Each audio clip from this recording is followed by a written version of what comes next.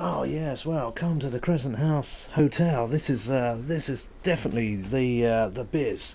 They've got the top of the range television there, and as you can see, I'm trying to switch it on there, and oh, geez, I've got a jolt off that. No, they've left tea and coffee for us, which is down there on this rather lovely top of the range clean carpet there with all the stains and everything. Yes, they chased all the rats out just before we booked in, so we've got it now perfectly clean again. And the net curtain there, as you can see, it's in pristine condition there.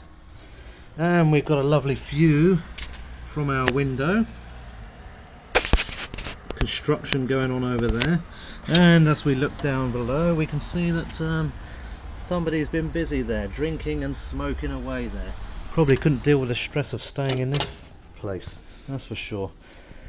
And at 65 quid for two people, you know, it's got to be a real bargain. These lights are a bit, yeah, yes, how gay is that? And of course we have this ensuite bathroom, yeah, la-di-da.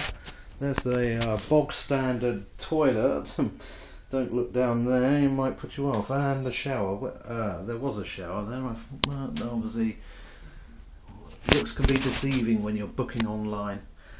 And look at this towel, lovely purple retro style 70s old towel in it, probably, yes. Good job we brought our own. Okay, that's all I can say about that. And of course, look at this luxurious oak door. It slides open. Oh! Oh, what have I done here? Oh. It's knackered. Look at the quality of that. Excellent marksmanship. Okay. Well, that's enough depressing you all. We've got 24 hours to book out, you know, so you can see what sort of we're going to be living in.